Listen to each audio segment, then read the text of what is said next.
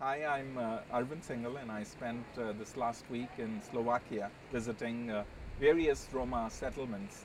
And one of the things which struck me in every Roma settlement that I entered and the household that we first entered was how resilient and how hospitable the Roma people are. If you only listen to the media representations, if you look at the literature, one hears about the problems that the Roma experience. But there's a certain resilience, a certain grit that is quite apparent in one's interactions with the Roma. So, for instance, you enter a Roma household, there's always food on the table that they've prepared in advance because they know you may be coming.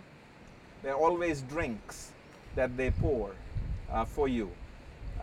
They greet you in the warmest possible manner. And so you see that there are many beautiful qualities about the Roma at a humanistic level.